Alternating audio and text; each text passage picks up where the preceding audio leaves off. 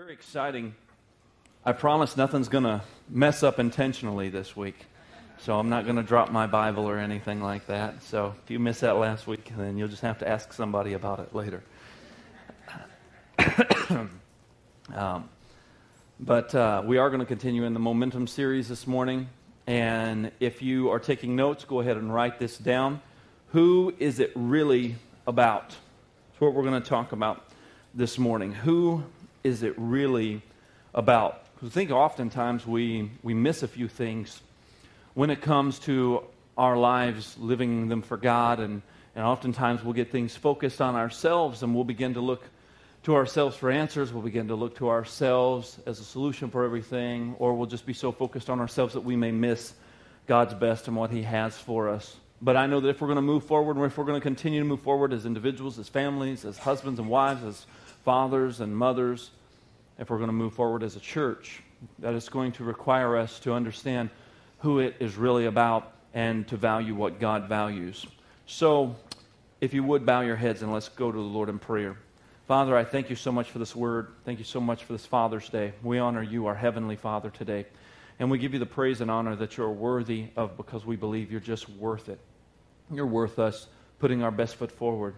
You're worth us serving you and living our lives with excellence and worshiping you with excellence.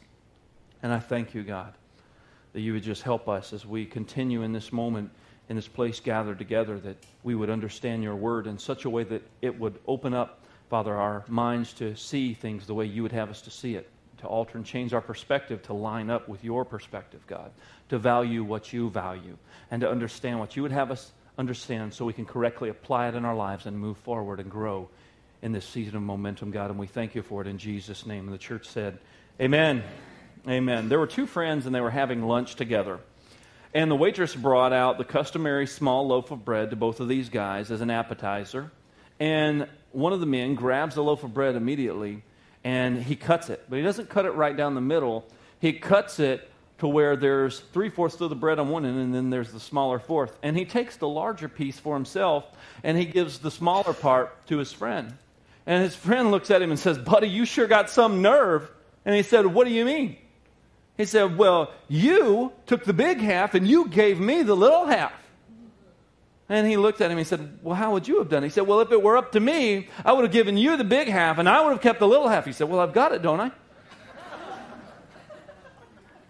See, oftentimes we become really focused on ourselves. And when we do, when we get too focused on ourselves, we lose sight of purpose.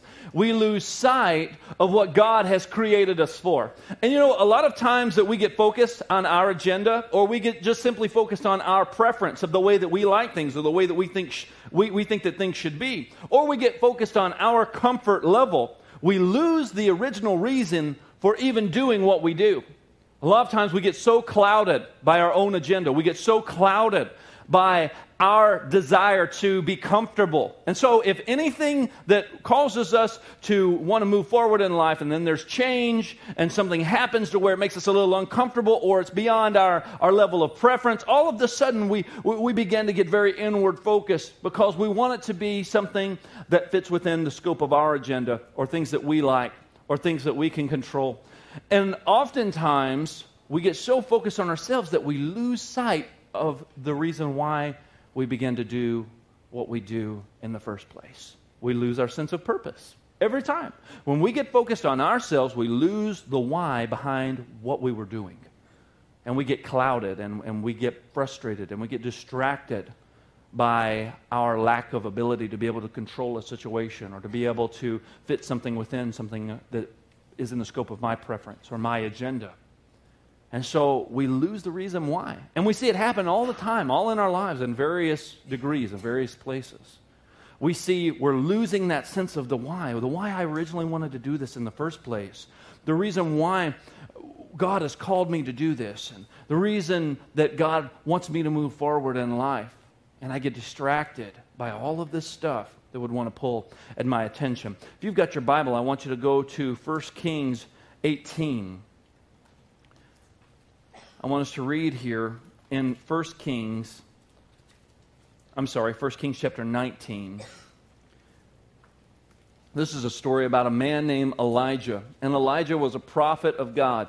he would actually speak on behalf of God to the people. God would give him a message, and he would share it to the people. And what he was trying to do is he was trying to get this very wicked people to repent and turn their hearts towards God. Because there was a king, his name was Ahab during this time, and he was a pretty wicked dude, but even more wicked than Ahab was his wife, Jezebel. Jezebel was a wicked, wicked lady. She ruled by intimidation. She would threaten. She would follow up really good on her threats by letting heads roll, literally. She would go, and if you didn't do what she liked, if you didn't think the way she wanted you to think, if you didn't worship who she wanted you to worship, guess what? You're dead, no question. If you do something that upsets me, I'm going to make you pay.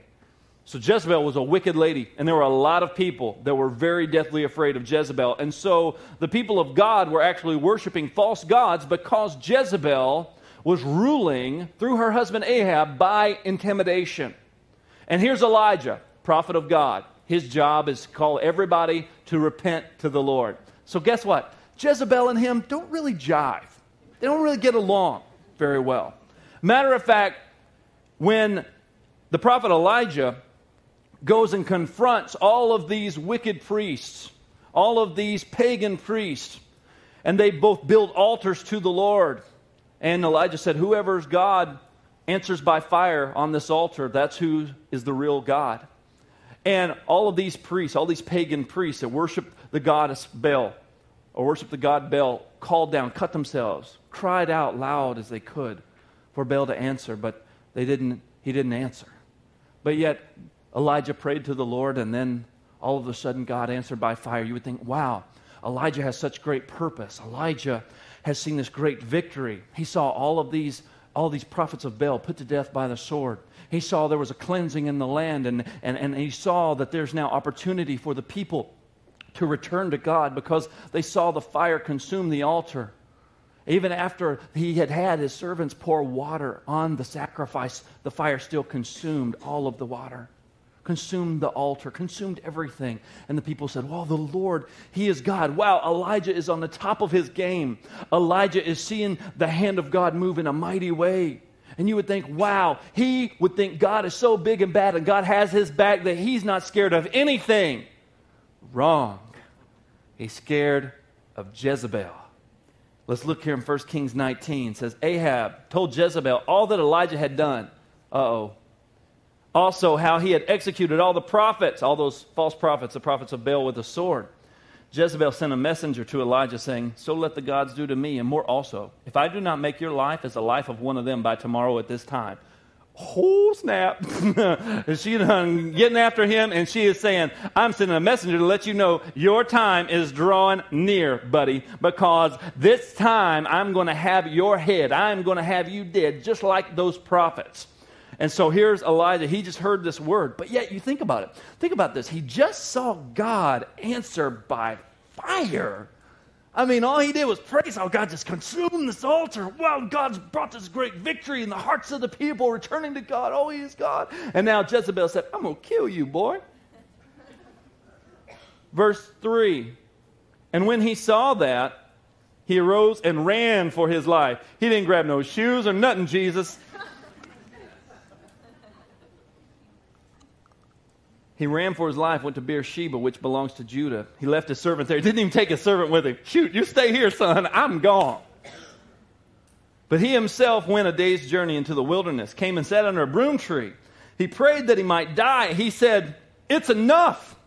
This pressure, this fear, this is too much. Now, Lord, take my life, for I'm no better than my father's. Then as he lay and he slept under a broom tree, suddenly an angel touched him, and he said to him, arise and eat.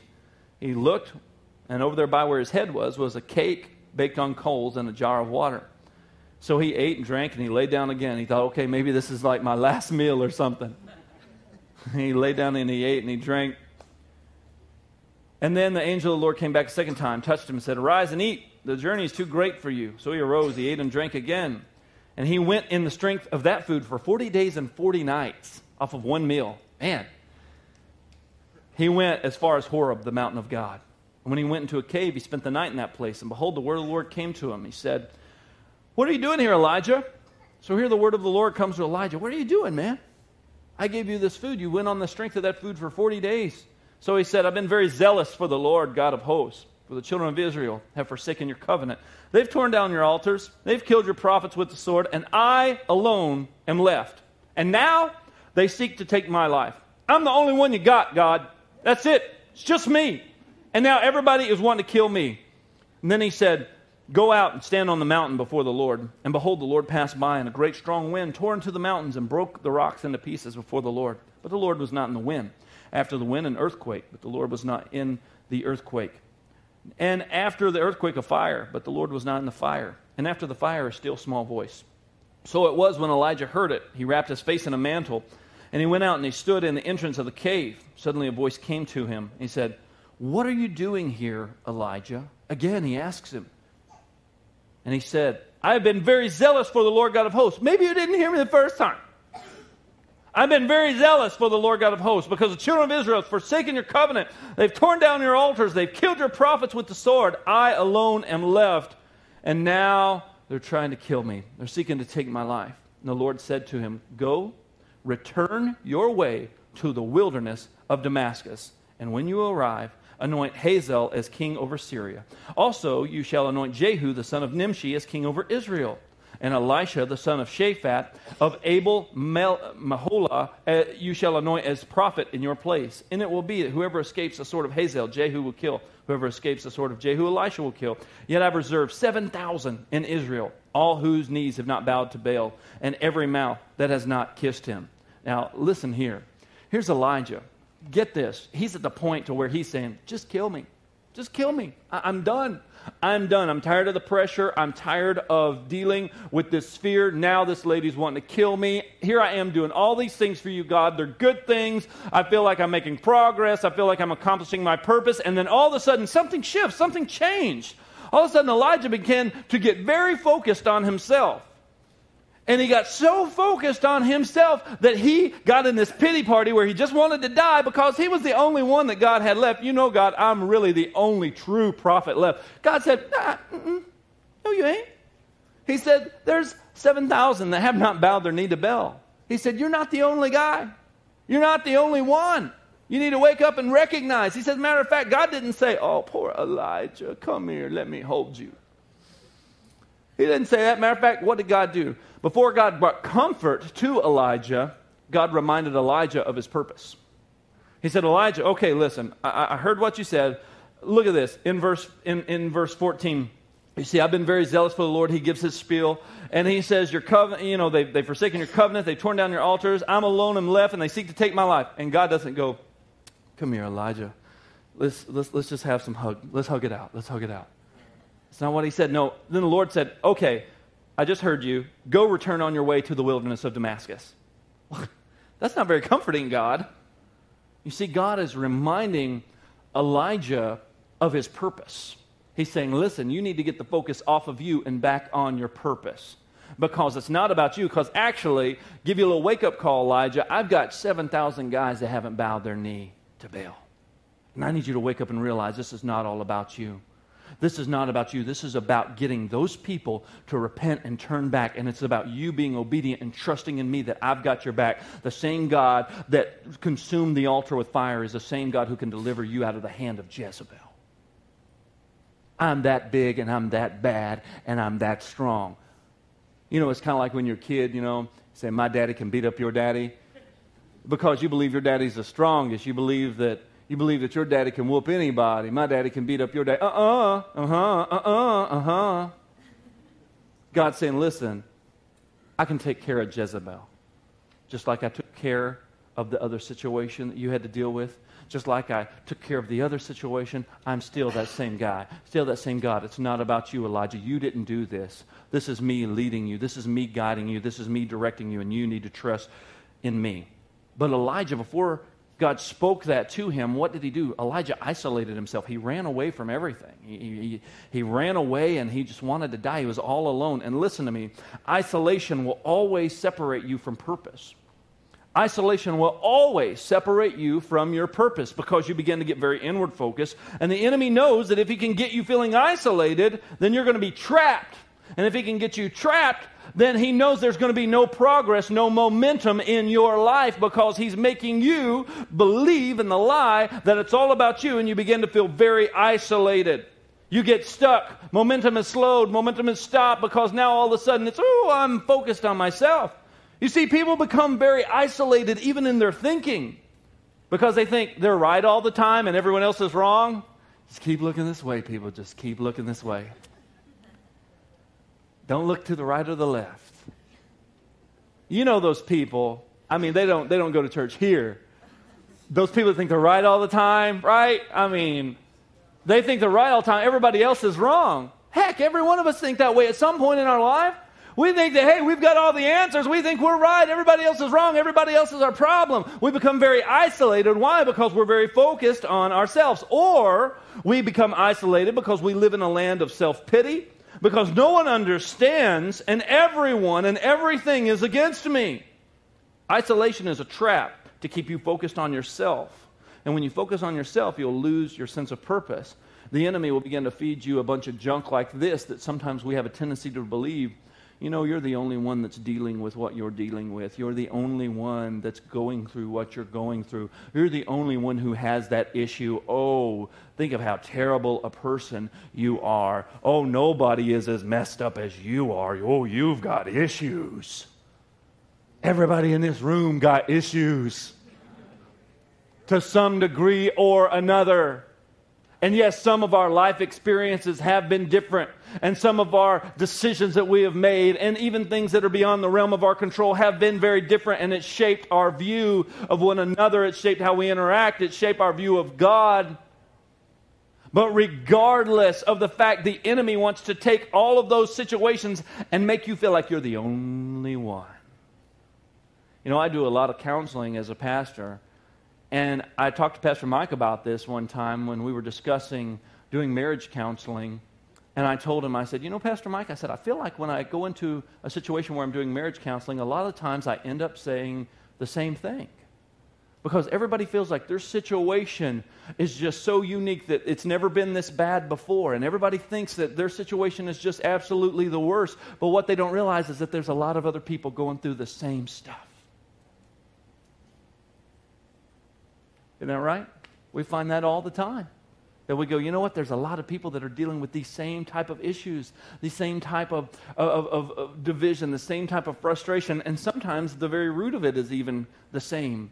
But the enemy wants you to feel like you're a freak. He wants you to feel like your situation, there's no hope.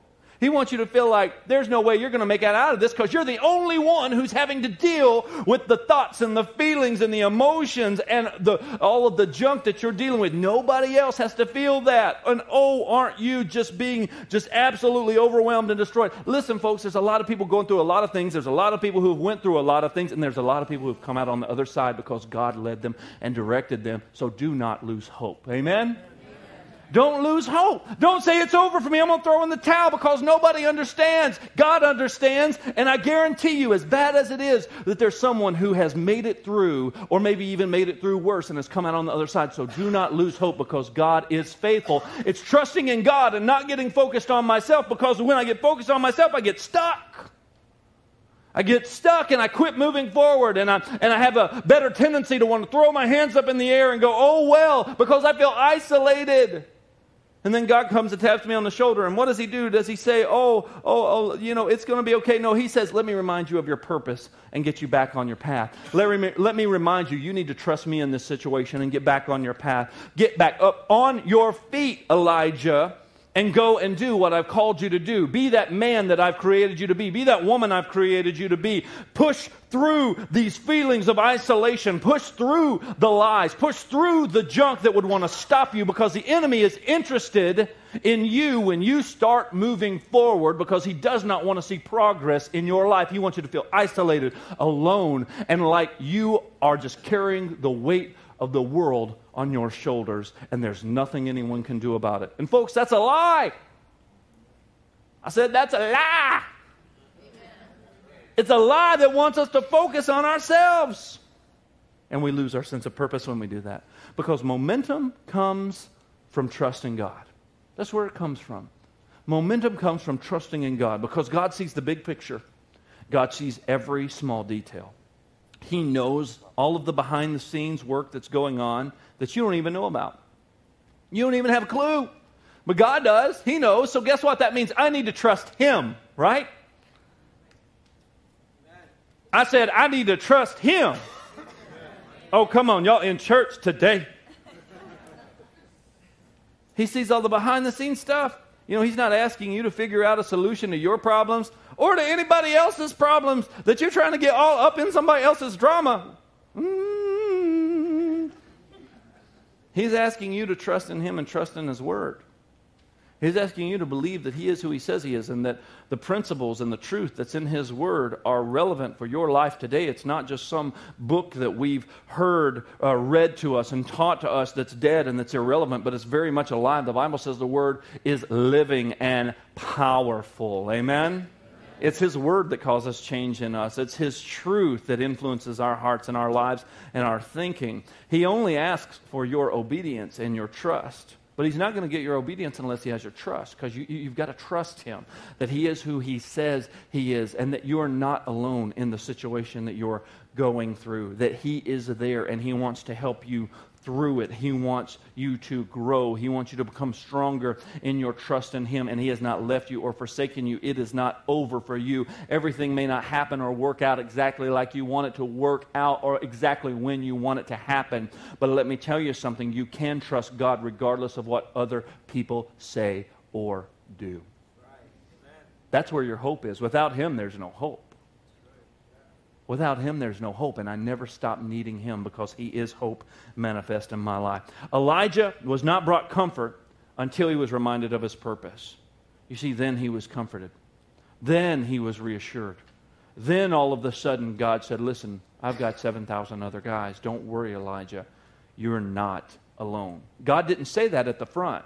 He could have said that at the front of this deal and immediately comforted Elijah, because Elijah thought he was all alone. But no, before God says there's 7,000 that I've actually have that haven't bowed their knee to Baal, He says, now get up and go.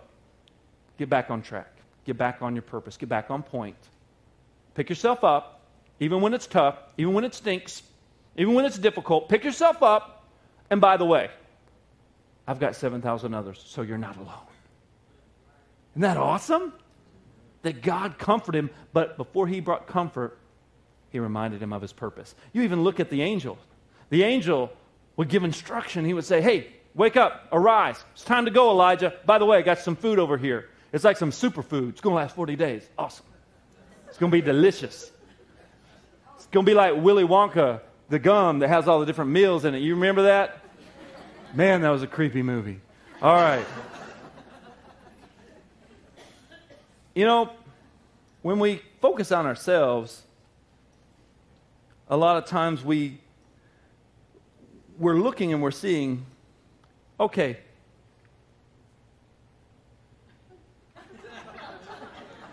we either look in the mirror and we see what we like and we go, oh man, shoot. And we either look and see what we like, or we do this, we'll look and we go, ooh. And we see what we don't like. But yet the problem is whether we're looking in the mirror and we see what we like or we see what we don't like, we see all of our failures, we see all of our mistakes, we see all of our past, see all of our flaws. If we look in the mirror and we focus on that, whether in that aspect or in the aspect of we think we're so great, when it comes to moving forward, when it comes to momentum in our lives, if I stay focused on this, then guess what? I can't see where I'm going. Because I'm focused on me. And I'm going to trip and I'm going to fall. Because I'm focused on myself instead of focusing on God and where He wants me to go. You remember the story of Peter whenever Jesus came out onto the lake where they were at on the sea. And there was a great storm. And He said, Peter, come out and walk on this water. Peter had never walked on water before. He gets out and he steps and he goes, oh man, this is crazy. But he was focused on Jesus. And the moment he takes his eyes off of Jesus and he begins to put his eyes on everything else, he begins to look at the problem, he begins to look at the storm, then he began to sink. Why? Because he was looking at himself and he was going, I can't walk on water.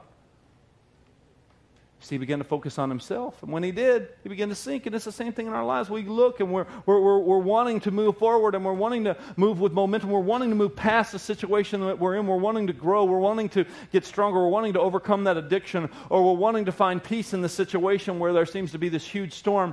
But when we get focused on ourselves, we can't see where to go. And we start tripping up all over our feet because we're too busy focused on ourselves and we're not focused on Jesus. And he said, I want you to trust me. I want you to focus on me. That's where momentum comes from. Momentum comes from trusting in God. Moving forward comes from trusting in God and realizing who it's really all about. Realizing that it's not about me, but God, it is about you and what you have for my life. You see, that'll stop momentum in our lives when I start focusing on myself and I lose purpose. I need to be reminded of purpose. Let me show you this in Scripture. Go to John, the 21st chapter. The book of John and the 21st chapter. We'll read in verse 15. This is after Jesus has already died on the cross and he was buried in the tomb, and then he rose from the dead, and then he's meeting with his disciples and he cooks some breakfast. And they're all eating breakfast together. And then check this out, John 21:15. So when they had finished eating breakfast, Jesus said to Simon Peter, Simon, son of Jonah, do you love me more than these? Simon, always the one that would want to be very zealous for God, he immediately perks up, yes, Lord, you know that I love you. Jesus looks at him and he says, feed my lambs. He said to him a second time, Simon, son of Jonah, do you love me? You're going, what? Maybe you didn't hear me. Yes, Lord, you know that I love you. I don't know, maybe you got some dirt in your ears from being in the grave. I don't know what's going on, but let me say it a little louder. I don't understand. Why? Yes, I've already answered you. He says, well then, tend to my sheep. What? Then he says to him a third time, Simon, son of Jonah, do you love me? Now Peter's getting grieved in his heart. He's going, man, am I not answering right? I don't know. He looks at me and says, do you love me? Lord, you know all things. You know all things. And you know that I love you. Jesus said, feed my sheep. And most assuredly I say to you, when you were younger, you girded yourself, you walked where you wished. When you're old, you'll stretch out your hands, and another will gird you and carry you where you do not wish. This he spoke, signifying by what death he would glorify God. And when he had spoken this, he said to him, follow me. He said, listen, I'm reminding you of purpose, and this is going to take you all the way to you being crucified upside down on a cross. Your hands are going to be stretched, and you're going to be taken where you don't want to go. But still, I'm asking you to follow me. And I want to know if you really love me right now. I want to know if you're willing to tend to my sheep. I'm wanting to know if you're willing to feed my lambs. I want to know if you're willing to feed my sheep. I want to know, because that's going to be your love towards me, is when you care for someone other than yourself. And he was saying, listen, Peter, it's not about you.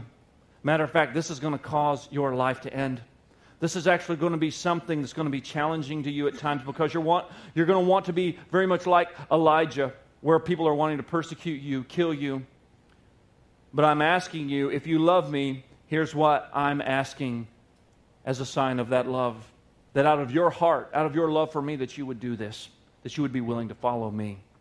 You see, we can get so focused on ourselves that we can become fooled and distracted to living our lives selfishly. But purpose is reignited when we selflessly serve others. When we selflessly take the mirror off of us and we serve others selflessly. That's when purpose is reignited. That's when purpose begins to be sparked, because all of a sudden now it's not about me. That's what happened with Elijah. God said, here's your purpose. Wake up, Elijah. And that's what Jesus was saying to Peter. He was saying, here's your purpose. And that purpose is reignited or kindled, maybe even for the first time, when we learn to selflessly serve others. You know, neglecting to invest and to serve and to give and to love on others will actually rob the next generation of their inheritance. Because think about an inheritance for a minute. If there's going to be an inheritance in this natural lifetime, if you're going to leave an inheritance to your children, then you're going to have to invest, right? That's how it works. There's not going to be an inheritance just because. You're going to have to invest. But you're not going to invest unless there's an interest. Because you want to be interested before you invest. I've got to want to invest. There's got to be something in my heart that says, yes, I want to invest. So for there to be an investment, there has to be an interest. If there's not an interest, if there's not a concern, if there's not a care for anyone other than ourselves, then there's not going to be an inheritance, because we took something that was never intended to be about us and we made it very much about us, and we got focused on ourselves, while all the meanwhile, there's no inheritance left for the next generation. No one understands that love of God because we were so focused on ourselves, on our preference, on our ideas, on what we wanted, on our control, on our issues, on our agenda. And we never began to love outside of ourselves. We never began to serve selflessly. And therefore, we're stuck. We become feeling very isolated on this island of me. It's all about what I want, what I can get out of life. And we make it very much about ourselves. But purpose, folks, is reignited when we begin to selflessly serve others. For there to be an inheritance, there has to be an investment. For there to be an investment, there has to be an interest. So let me ask you today, will there be an interest in things in our lives that we really need to understand that are important? As parents, since Father's Day, let me ask you, Dad, what are you investing in? You're investing in what you're interested in. What are you interested in? Is it something that's really important? Is it something that matters? Is it something that is going to make an impact, that's going to continue, that's going to leave an inheritance? Or is it just me focused on myself? Is it just me isolating myself from my family, from my children? Mom, same question. Children, same question. Let me ask you, what are we investing in? We're going to invest where we're interested, because that comes from our heart. I'm interested because this is a part of my heart, and I'm willing to invest. And here is Jesus saying, Peter, do you love me? Then if you love me, then you recognize it's not all about you.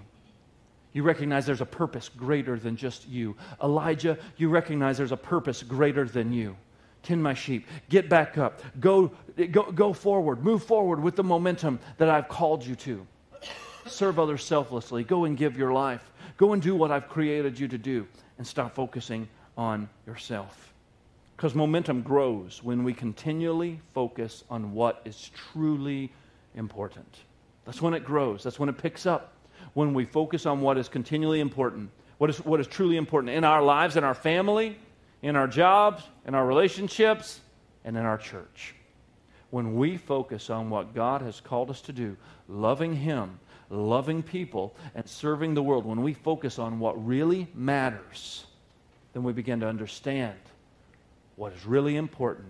Momentum begins to build. Momentum begins to help us to move forward as a church, as married couples, as single people, as children, as mothers and fathers, as employers, as employees, when we begin to focus and understand what truly is important. And here's Jesus laying it out for Peter, saying, let me show you what's really important.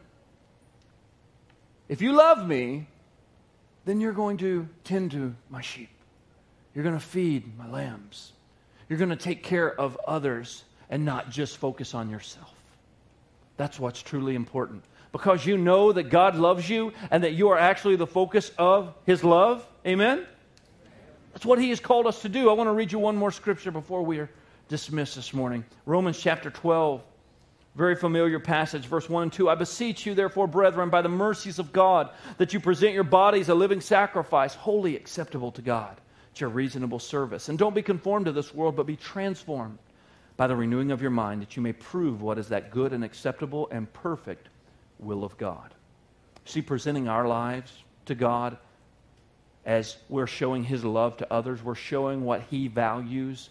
We're showing what He says is important, to show others that love of God, to show them how we've known it to come and change our lives. What it does is it ignites purpose in us, and it causes us to focus on others and not simply what we can get out of the deal, or not simply get stuck and isolated in where I'm at in life, but yet I'm focusing on others, and it ignites purpose in me, and it causes momentum. It causes me to move forward. It causes me to grow because I'm valuing what God values. The Bible says here that by His great mercy, by the mercies of God, present your body as a living sacrifice. In other words, we receive His mercy towards us because mercy is important to God. Why? Why is mercy important to God? Why is showing mercy important to God? Because people are important to God. Because people matter to God. And He says, you know what? You matter so much to me that I don't care how bad you've goofed up. I don't care how bad you've messed up. I've got mercy that can cover that. Matter of fact, my mercies are new every morning. I've got mercy for you because I want you to grow. Because I want to see change in your life. I want to see you walk in the victory that I've already paid for.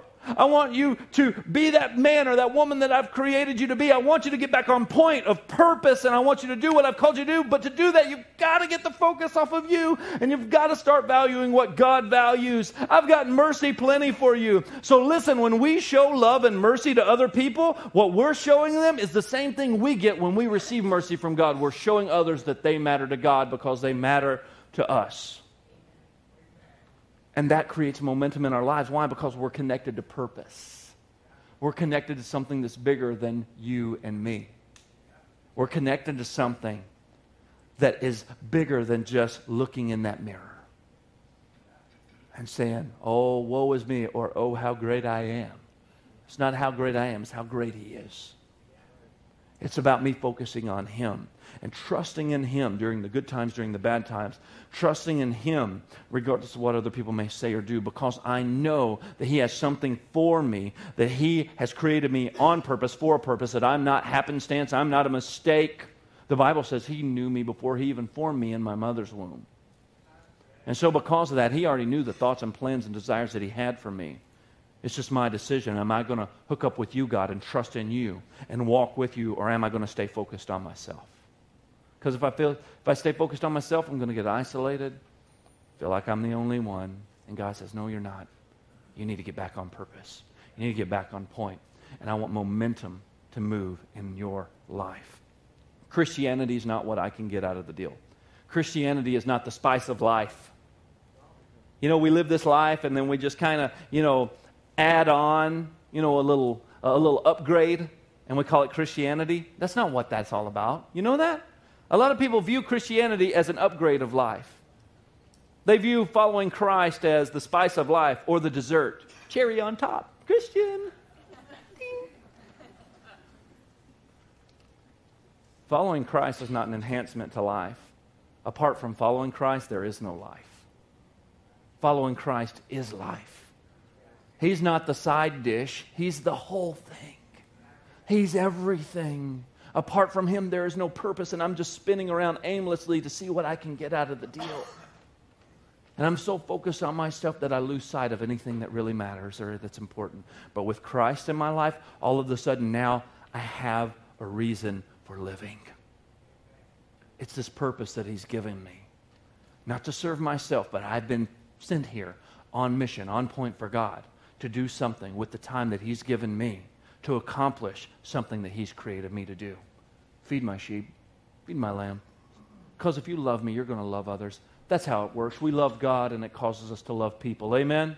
Out of our love for people, it causes us to do what? To serve, to give. That's what it causes us to do. It causes us to be willing to inconvenience ourselves because we recognize I'm not staring in the mirror. Even when I'm in a time where I may be challenged to want to stare in the mirror. That's when it gets tough. Is when I would want to go, oh. We get stuck looking in the mirror of woe. We get stuck looking at all of our things that are going on when God's saying, pick yourself up. Pick yourself up. Come on, it's time to take a step. Even when it hurts. Even when you're afraid. Even when Jezebel is on your heels. Even when everything else would try to intimidate you, would want to kill you, would want to see you fail, would want to see you destroyed. This isn't going to destroy me. That's what you need to say. Somebody in this place today, I believe you're going through something right now, and you need to hear this word that what you're going through right now is not going to destroy you. It's not the end for you. You're actually going to grow past and through what you're in right now. It's not going to destroy you, and you need to maybe even say that just so you can have a bigger understanding. Where I'm going through right now, it's not going to destroy me. This is not the end for me. This is not over for me. I still have a purpose. It's not about me focusing on myself. It's about me focusing on purpose and building momentum in my life and growing and doing what God has called me to do. And so pick yourself up today. Pick yourself up today. Let this word just help you to straighten your shoulders and to square your shoulders up as you walk forward with your head held high, knowing that God is for you, not against you, that greater is He who is in me than he that is in the world, that no weapon that is formed against me to destroy me is going to prosper, that I am one with Christ and He's already given me the victory, that I can understand that he who the Son sets free is free indeed, and I'm walking in freedom because of what Christ did, not because of what I did, that I understand His mercy is new for me every morning, that I understand that I'm more than a conqueror through the one who lives in me. And then I pick myself up and I recognize I need to get back on purpose. I need to get some of this word in me. I need to get some of this passion reignited in my heart because I've been focused on myself, and I need to focus on others and focus on what God has called me to do, and that's to love Him and love others and to serve. And that's what I'm going to do. And I'm going to pick myself up and I'm going to move forward with the momentum that is created in my heart, this passion that God is stirring up in my heart. Amen, somebody? Amen. Amen. Here's the deal. Christianity is not about what you can get. And guess what? Neither is church. Church is not just a bless me club. It's not about what I can get. Here's what it's about. It's about connecting to a purpose that's bigger than ourselves. Something that's causing momentum in our lives. To see lives change as we're loving God, loving people, and serving the world. So here's what I want you to do. I'm going to challenge you this week. Yay, challenge. I'm going to challenge you this week. And here's what I want you to do. We're going to call this week Get Uncomfortable Week. I want us to get uncomfortable. Do something this week for someone that's outside of comfortable. Maybe someone you know, maybe someone you don't. Doesn't really matter. And they can be someone that, maybe it's your spouse, maybe it's your kids, maybe your boss, your coworker, your friend, maybe even a random stranger.